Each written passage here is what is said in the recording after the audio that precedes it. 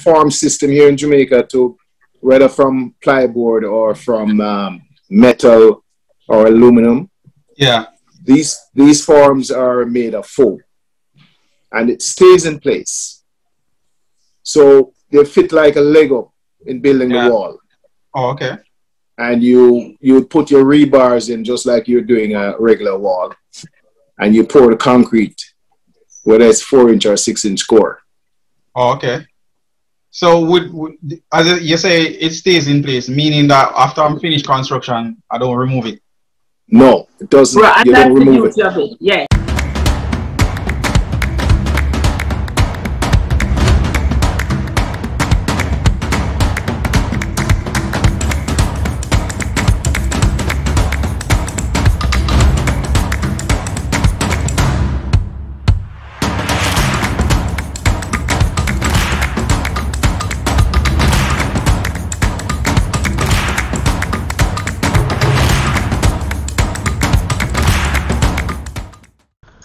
Hi guys, welcome to another episode of AJAWI TV, where we discuss architectural and construction related topics. I'm your host, I'm AJAWI, and for today we'll be interviewing the directors of Freeform Factory, Mr. and Mrs. Edwards. Alright, somebody on the channel actually asked me about ICF. I keep mixing it up, I keep saying ICF, right? Insulated concrete forms, and I thought it would be very good information, and so I decided to go and interview them. I will be going down to the factory, so depending on the reaction or how much likes I get on this video, I want at least 100 likes on this video before I go down to the factory, right? So once I reach 100 likes on this video, I'll take a trip down to the factory and get the relevant information for you. If I get 200 likes on this video, then I will go on a site, because they've invited me to come on a site that they're doing to see the form in action or see the type of construction in action, and I'll bring that information to you guys. Remember, your like, your subscribe, you hitting the notification bell does help the channel. It helps it to grow. It helps YouTube to, turn up the little rewards that they give, and overall help me to help you get relevant information about the construction industry in Jamaica. All right. So yeah, at this point, please hit the like, hit the subscribe, hit the notification bell. Alright, hit it. So without any further ado, let's get into this video. Freeform, how do we describe ourselves? We've been around for some time. Keith, who is my husband, has been in business for many years. Not necessarily this particular business, but from in the early 80s, he ran a company was more famously known as Curved Space Limited. A lot of people from the 70s and 80s loved that company. He made soft furniture. He introduced soft, like bean bags and sofas, and very different kinds of chairs that people wouldn't typically see. Like, I think he had one called a fish chair, which is a unique design for a chair. And he was making sort of moving away from the very traditional furniture, like you buy a big dresser, put it down, or a big coffee table and you can't move. And he did more modular things that were interesting to people. So that he did these little squares that you could then stack together. You could get a bookshelf, but if you wanted, you could use one as a coffee table and two as a side table. And so you had the multifunctional use of furniture, which was very interesting to a lot of people. Freeform itself was incorporated in 1992. And I think the intention really was to separate out. So Curved Space was really selling and marketing. And the intention was to create a company in which the manufacturing process would be captured. So Freeform is a manufacturing company, and it started out that way in 1992. It manufactured the furniture and curved space would sell raw material for expandable polystyrene, which is what we produce.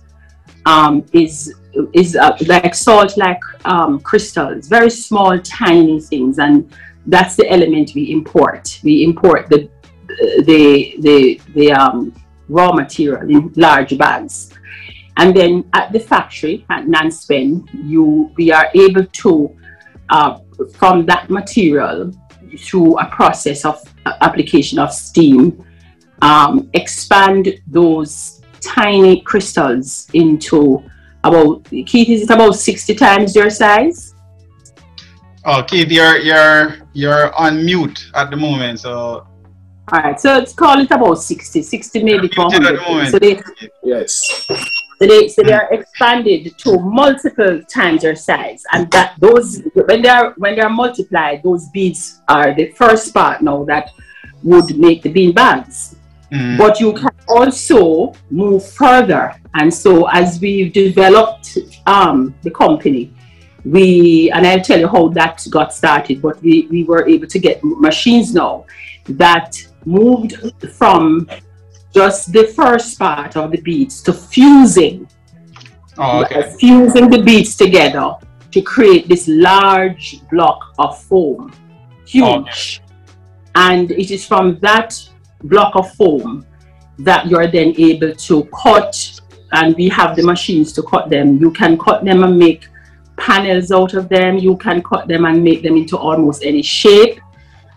You can do a multiplicity of things with that, starting with that block. You then create other products. And that's essentially what Freeform does. We started that process about 2002 when we observed the Rio Hotel in the Grill being built using a lot of foam. And Keith, knowing about the foam, asked them, you know, whether they had to import it, because of course it wasn't being produced on the island, and they said yes. And it's very expensive to import because it takes up a lot of space. And he had a bright idea that, listen, you know, I'm currently at this stage, but I can actually produce it. I know how to produce the foam. And he's offered to do so in Jamaica, and they were very happy to hear. And he said, if I produce it, will you buy it from me? And they said yes. And so that's how we really got into manufacturing. Because I have been doing so consistently since, supplied all of their hotels and many others with the foam which they use for various purposes in their buildings. So in terms of background to Freeform, that's a little bit about what the company does. Perfect. But as an introduction of you being your what position are you within the company? So I am a director of the company. So it's just Keith and I are the current directors. I have a background. Keith has a background in manufacturing. And in construction. Keith has also done developments outside of even the manufacturing process. Keith has done a whole road, putting in infrastructure and roads for a housing development on land that he owned. So Keith has been in and around construction most of his life and development. I am an attorney by profession. And it was his good fortune that I worked in development. So I worked at the Urban Development Corporation, which is a huge government-owned corporation in Jamaica. My whole experience has been around land and land-related matters. In terms of the business, I try to assist. I'm not there full-time, so in terms of directorial oversight, I try to give oversight to the marketing materials, anything that is going out into the public. So I am responsible for the content, for example, on our website. And, you know, we've had marketers, but I direct all of the literature our brochures and so on. That's my thing. I help out with just general administration in, you know, interviewing people, getting people in positions and so on. One question that has been popping up over the past year is, what is IFC? I mean, as an architectural technologist and somebody who is working in the industry for over 15 years, I know what it is, but from a layman's term, I would rather not describe it, right? I would want you guys to tell me what really is IFC, briefly, so that they can understand what it is, and then how can we utilize it within construction? The first correction is it's ICF. ICF. Insulated concrete forms. So, one of the letters is wrong. Okay. Insulated concrete forms, which is really one method, one what would say, Keith, a construction methodology. And system. It's a system that is used for the construction of buildings. They could be houses, they could be hotels. This is residential or commercial buildings. Okay. And Keith, would you like to describe a little further what it is? Yeah. Yes. Okay. So the ICF, insulated concrete form, is really it's two pieces of foam. And it's connected with a web to give you the spacing for the concrete. Okay. So just like how we use the form system here in Jamaica, to whether from plywood or from metal or aluminum, these forms are made of foam, and it stays in place. So they fit like a Lego in building the wall. Oh, okay. And you put your rebars in just like you're doing a regular wall, and you pour the concrete, whether it's 4-inch or 6-inch core. Oh, okay. So as you say, it stays in place, meaning that after I'm finished construction, I don't remove it? No, it doesn't. Right, you don't remove it. Of it. Yes. Oh, okay. It's a reinforced concrete wall. So what happens? We have the machinery now in place, where you make the blocks. They're like blocks. What's the height? What's the average size, Keith, of a form of a block? They're 4 feet long, 16 inches high. 4 by 6. Do you have anywhere you are? You can show them. Are you in the conference room? No, I'm not in the conference room, but I could show him a block. Yes. Well, what I will do is when we come down to the factory, we will look at what exactly it is, because we're gonna take a down there one of these days. Yes. But it is basically a reinforced concrete wall that is pre-insulated by virtue of the foam itself. So the real big issue about EPS is that which is expandable polystyrene, that's the technical name. Anything made from EPS essentially insulates whatever it is doing. So EPS is an insulating material. So when you use these ICF forms, you make the forms at the factory, you take them to the site where they are installed on site, and they stay in place, and you pour the concrete into this core. The way you would have poured concrete in a block pocket is the same way, except that instead of pouring it into a block pocket, you are pouring it into this 4 by 16-inch form that was pre-made at the factory.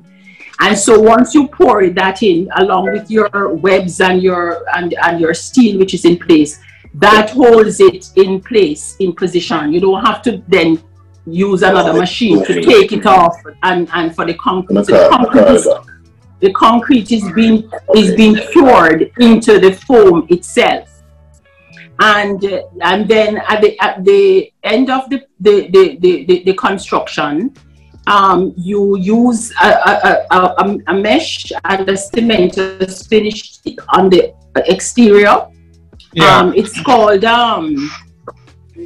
It's called, what is it called, Keith? The cementous finish, right?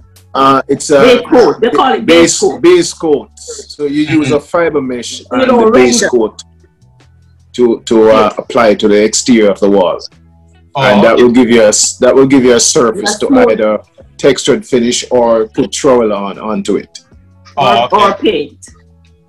Or paint, yes. And so, but you don't render. You don't need to go and render and so on. You just put that base coat and the mesh to harden it, and you apply your finish. So, and then the whole beauty of the process is the ease with which you install, and more than anything else, the insulation that the building will have. So it's immediately much cooler than any other type of building material that is available out there. Oh, okay. So in essence, this is really how we should be insulating our buildings, because a lot of the times you have these houses that are very hot, and they don't realize that is because the walls are constantly being exposed to the tropical climate. Yes. It absorbs a lot of heat and then releases it during the night. So absolutely. So that's pretty interesting. But the question is, how expensive? No, let me not say expensive. What do these blocks cost? Like one of these blocks, how much would one of them cost? Presently